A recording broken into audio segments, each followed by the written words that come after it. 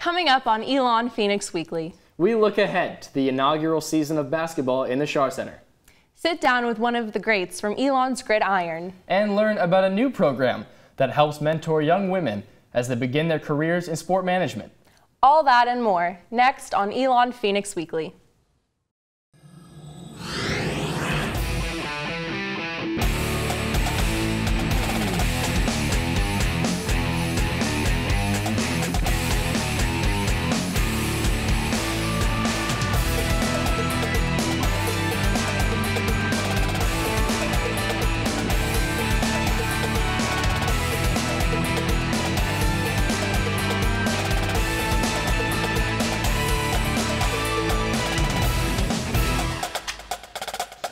Good morning, and welcome to Elon Phoenix Weekly. I'm Talia Lundquist. And I'm Madeline Kern. Thank you for joining us for this ESPN Local Sports Break. We have a wonderful show for you today, featuring stories aimed to delve deeper into the rich history of Elon athletics, including one of our all-time greats joining the Elon Hall of Fame.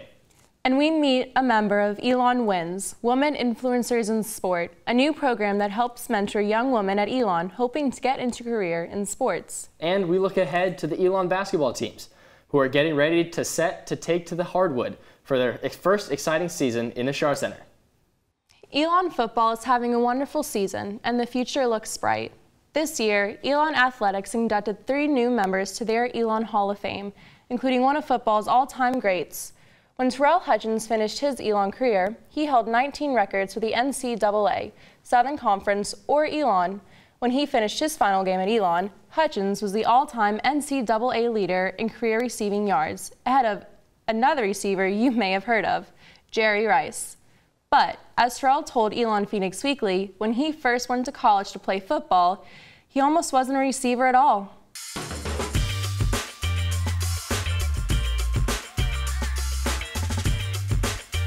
Went to ECU first, which Elon offered me first. Went to ECU. I was an athlete. They brought me in as an athlete, moved me to linebacker the first day. Tried it for a week, decided I'd rather play offense somewhere else. And my head coach called Elon. Elon said they would give me a full ride, so came here a week later. When he arrived at Elon, Hudgens would become close friends with quarterback Scott Riddle. The two would make a bond not only on, but off the field. Scott was great. I mean, we didn't even have to say words, and we just knew what the other guy was going to do and made things happen. So Scott, best quarterback to ever play here. After life at Elon, Terrell Hudgens became a high school football coach. And after gaining more knowledge on coaching, Hudgens explains how he would coach himself. I would let myself have a good time. The coaches here, when I play here, they try and keep me bottled up at first, and then they realize that was just part of my personality and part of my game was to just let me be me. So in the same way, you still, shut your mouth at times, but I'm not sure I could coach myself. I'm a little tough to handle. Hudgens is proud of his alma mater and reflects on how Elon has made him into the man he is today. A kid, pretty much, 18-year-old kid. And I like to say that I'm much more mature, have a degree in sport management, and some great friends out of it, which is more important to me is the friends I've made. Elon's done great for me. Hudgens finished his career with 10 NCAA records, including most receptions and receiving yards. In addition, Hudgens was a first-team All-American 3 times, and in his senior season, he was the runner-up for the Walter Payton Award, the FCS version of the Heisman Trophy. And to sum up his importance to Elon football, his number 19 jersey is one of the 5 retired jerseys that hang on the wall of Rhodes Stadium.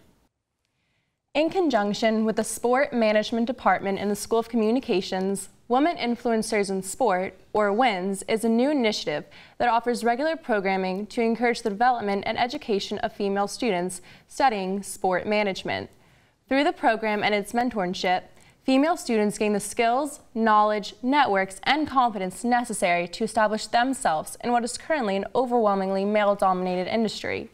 One of the mentors, Monica Austin, is a 2018 graduate of Elon who now works with the Philadelphia Phillies and is eager to share her passion for sports and to provide guidance to the next generation of Elon students into the sports industry.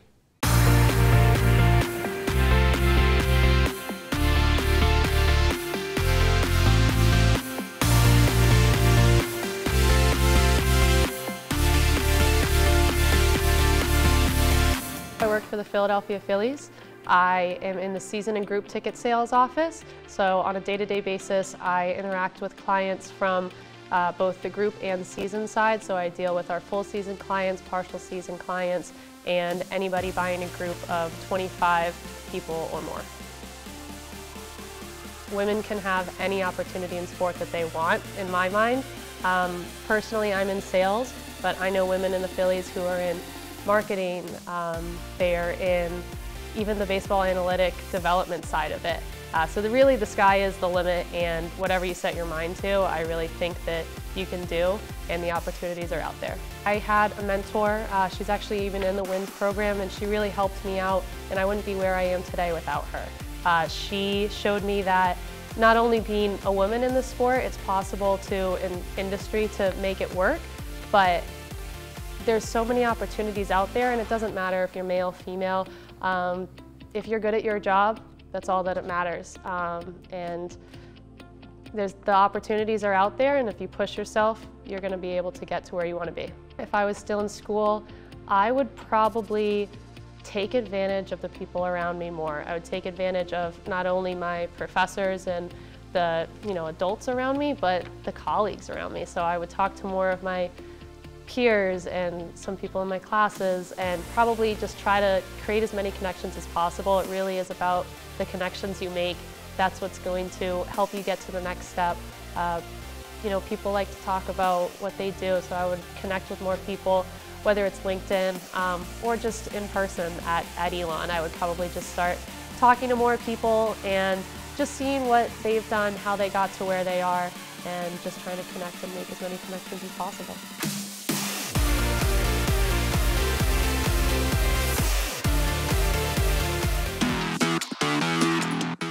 Earlier in the show, we mentioned that Terrell Hudgens is one of 5 retired jerseys for the football team. Can you name the other 4? We'll have the answer later in the show. We have a lot left on this edition of Elon Phoenix Weekly, including a look back on the soccer pitch and a look ahead to the hoop season. Stay with us.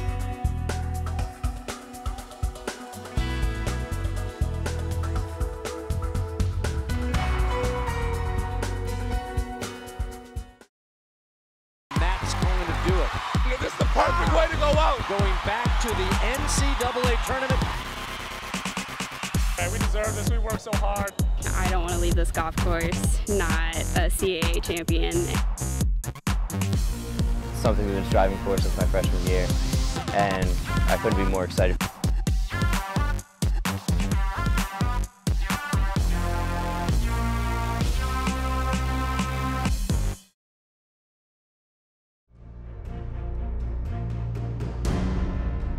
We grind early in the morning and in the heat of the day. We have the work ethic. Every day, we set our sights higher, staying focused on what's next. We have the momentum. Together, we are on the rise.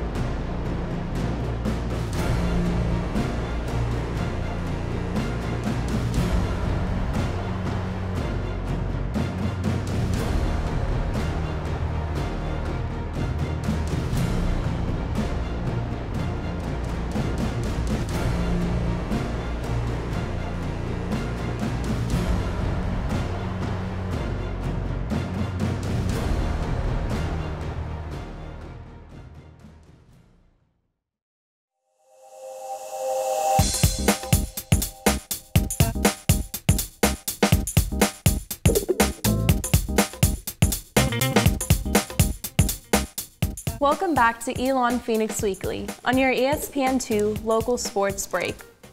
Elon men's soccer has had an interesting season with a talented team led by coach Mark Reeves. Elon was coming off a 2017 season that saw them win 7 matches and earn a berth in the CAA playoffs.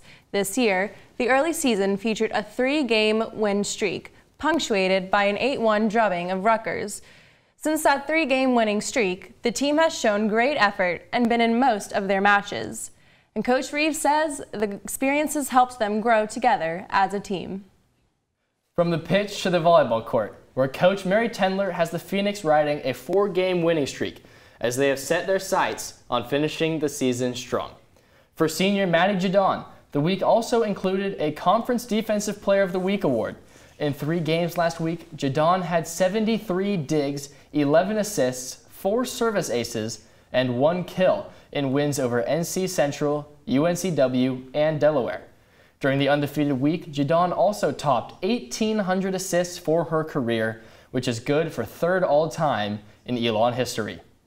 A great week for volleyball and a great season so far for Elon football, which is facing a little bit of adversity as they head into the home stretch of their season. For more on the challenges they have faced, Emmanuel Tobe breaks down the year so far. What an exciting season it has been for the Elon Phoenix football team. The team started with a rough defeat to Southern Florida, who scored 31 straight unanswered points and defeated Elon 34-14. Second-string quarterback Jalen Green did have a nice 12-yard run for a touchdown after he replaced Davis Cheek in the 3rd quarter of that game. The team would then have an impressive victory against Furman, in which the team would have 275 rushing yards and 4 touchdowns in their home opener. The team would then add an away victory against the Charleston Southern Buccaneers and a 30-9 home victory against New Hampshire to their record before they would face conference heavyweights James Madison. Elon would upset the FCS number 2 ranked James Madison 27-24 off of Davis Cheek's 15-yard touchdown pass to Avery Jones with 1 minute and 17 seconds left in the 4th quarter. Elon closed as 37.5-point underdogs, making the Phoenix victory the 3rd biggest Vegas upset ever. The victory was also James Madison's first loss to a conference opponent since October 31st, 2015. In Week 6, the Phoenix picked up their 2nd loss against Delaware after Davis Cheek left the game with an injury in the 1st quarter. On October 16th, it was announced that Davis Cheek would miss the rest of the season with a torn ACL. Before the injury, Cheek completed over 60% of his passes for 1,018 yards and 4 touchdowns. In Jalen Green's first career start, he had 200 yards and 2 touchdowns as Elon picked up the much-needed victory and is now currently sitting at a 5-2 record after defeating Richmond. During their bye week, thanks to Elon's titanic win at James Madison, the Phoenix still have a great shot at making the playoffs. The team has 2 back-to-back home games against Rhode Island and Towson and ends the season at Maine.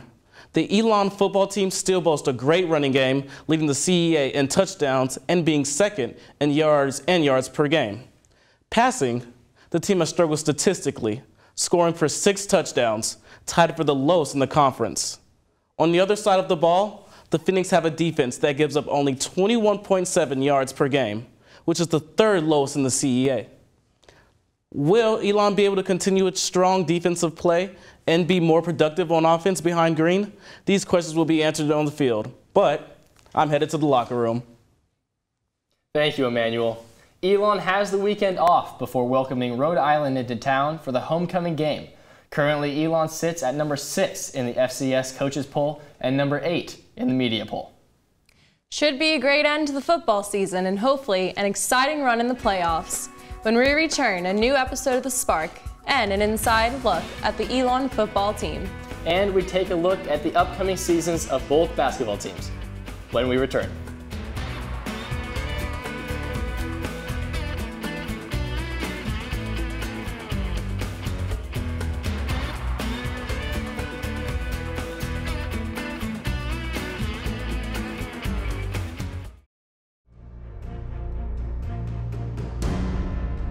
We grind early in the morning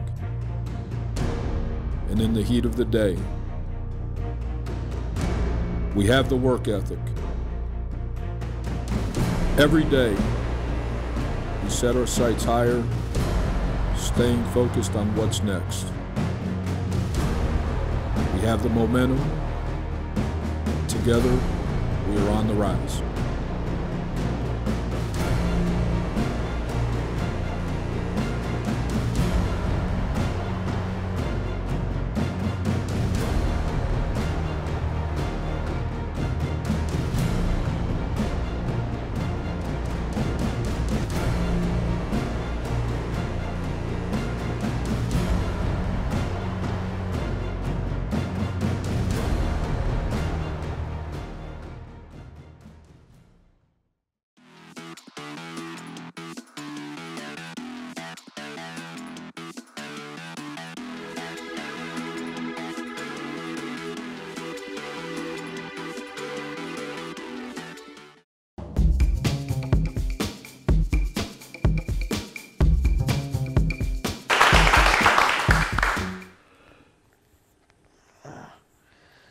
Dad? What happened? You were hurt, son. Real bad. I can't feel my legs. We're lucky to have you be alive. God bless Jesus and the Virgin Mary for that. But Jimbo, tell him, nurse. My legs. You should be up and healthy after a few months of physical therapy, but you'll never play football again. Okay, that's fine. My son will play football again. There has to be another way. You've broken him. It's fine, really. He's just a simple all-American boy.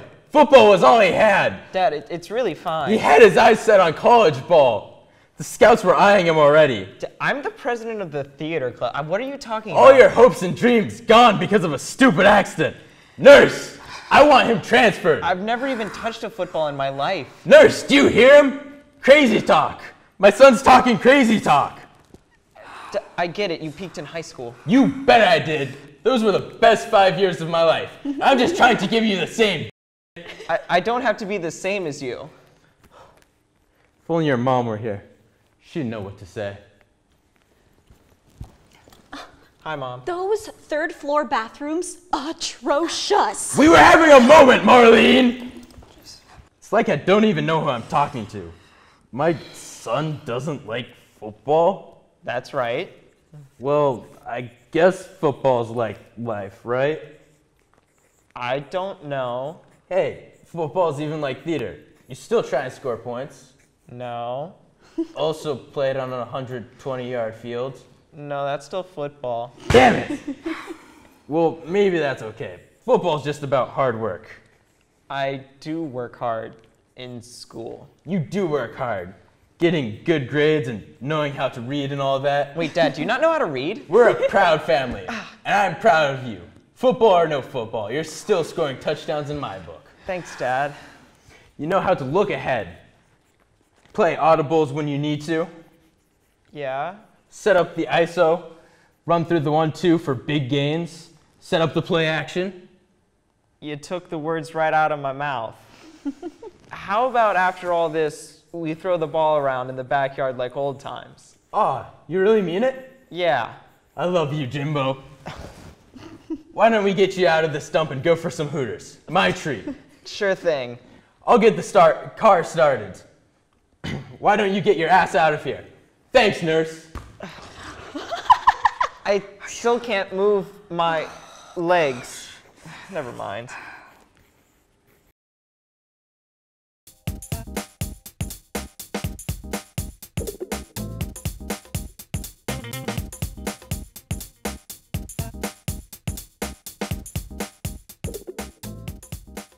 Elon Phoenix Weekly is made possible by the students of the School of Communications in association with the dedicated coaches, athletes, and staff of Elon Athletics. Earlier in the show, we heard from Terrell Hudgens about his induction into Elon's Hall of Fame. Hudgens is one of 5 retired jerseys that hang in Rhodes Stadium. We asked you earlier a trivia question about the other 4 inductees. Who are the other 4 people? Scott Riddle, Willie Tart, Bobby Hedrick, and Richard McGeorge all have their numbers retired for Elon football.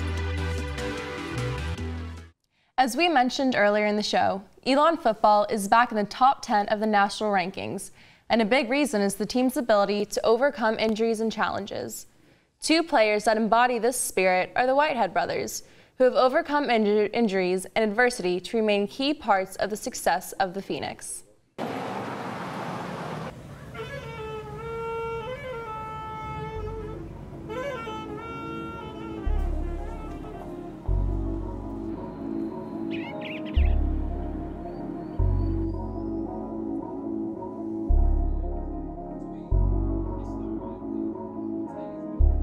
Going into Charleston Southern, I mean, we played a lot of triple option teams before, so, we kind of knew what we were getting ourselves into.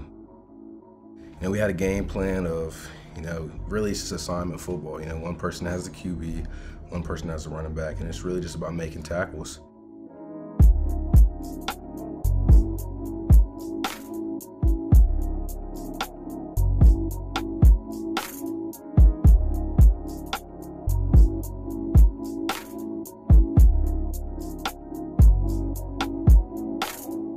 At the beginning of the game, we kind of struggled a little bit.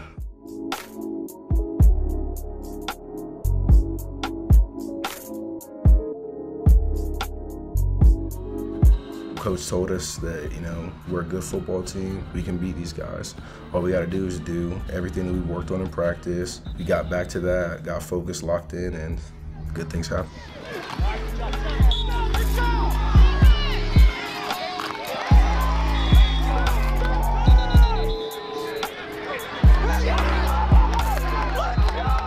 Coming back like that, it shows that we have a lot of resilience.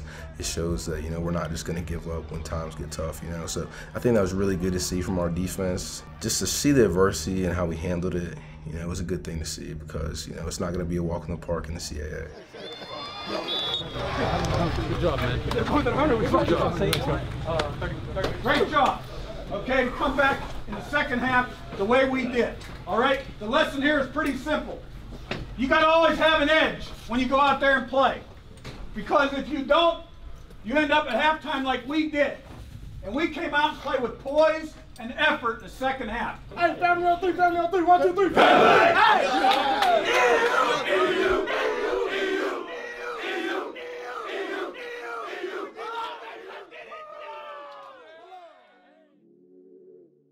They've had to be fighters. They were born premature.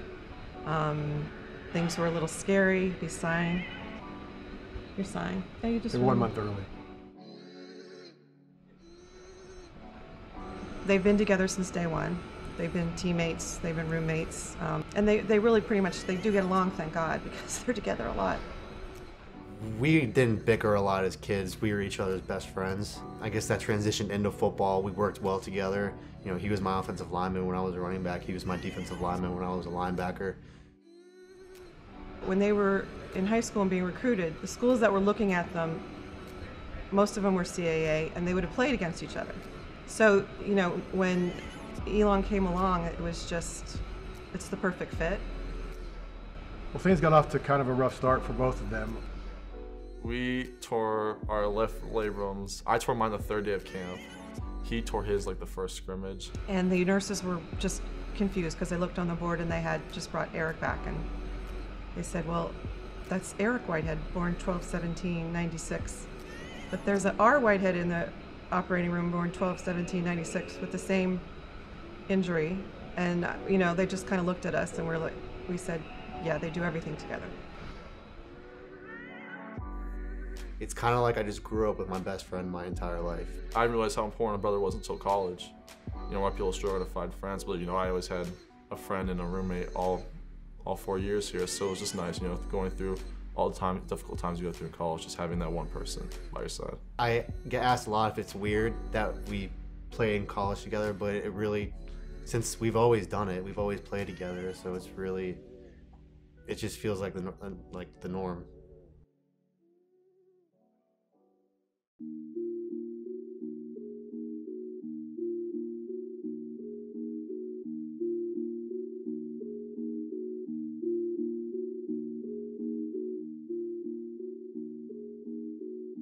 Yeah, UNH, they've been a really good football team. You know, they made the playoffs, I think, for the past 14 years. So, you know, we knew we were going to have to do our job.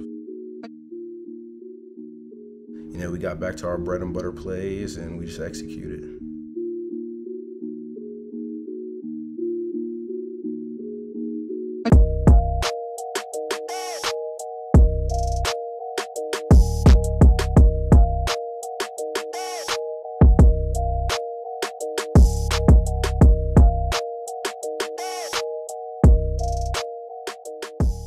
On the goal line sack, we were running the play, so I was blitzing the B gap, and you know the guard he came on me.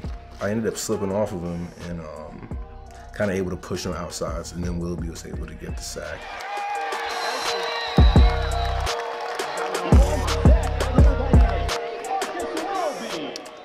So you know it was good teamwork, you know, good effort on both guys there. Just having these coaches come in here and show us and teach us new things, new techniques. It's great. It feels good to be able to win games. Again, we look forward to seeing you back at Rhodes Stadium sometime soon.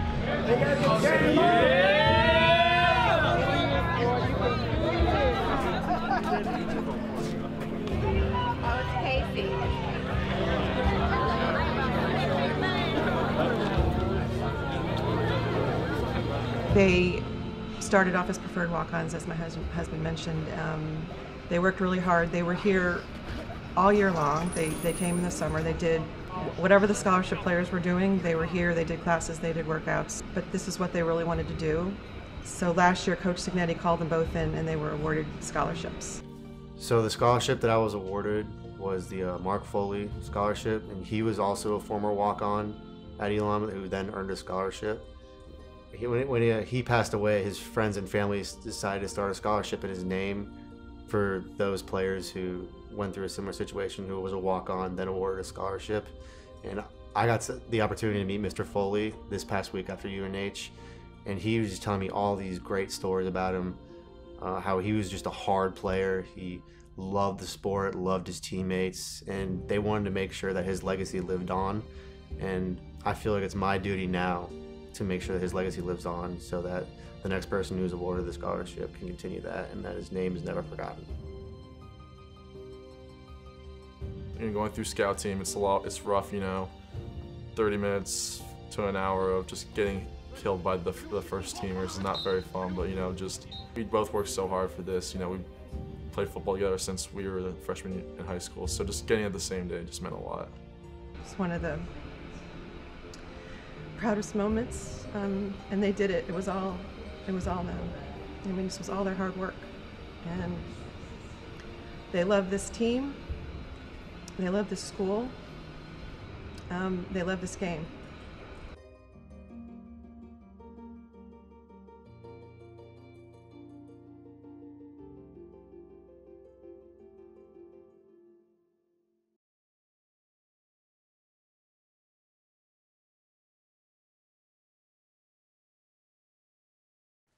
Elon has won 5 of their last 6 games, and the CAA is proving to be a very competitive conference, with 6 other teams ranked in the top 25 of the SCS polls. The basketball season is right around the corner, with the women opening the Schar Center against North Carolina on November 6th, and the men start their season against Manhattan on the road on November 6th. Both teams are looking to grow from their success last season. For the women's team, the last 2 seasons have been huge successes for Charlotte Smith, including back-to-back CAA titles and last year, their second trip to the NCAA tournament.